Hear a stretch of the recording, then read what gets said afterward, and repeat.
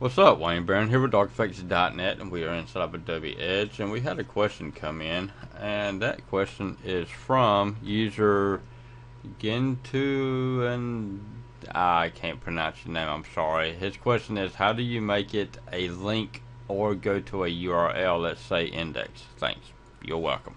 Okay, let's say that you want to go to a URL or wherever. So what you do is that you click on the item that you want to link to, and you open actions, come over here, add in plus, and add click. Over here on the side you see open URL. That's simple. Okay, if you want to add in, let's say, index, then you just remove the Adobe and just type in index.html, and then that's basically all you have to do.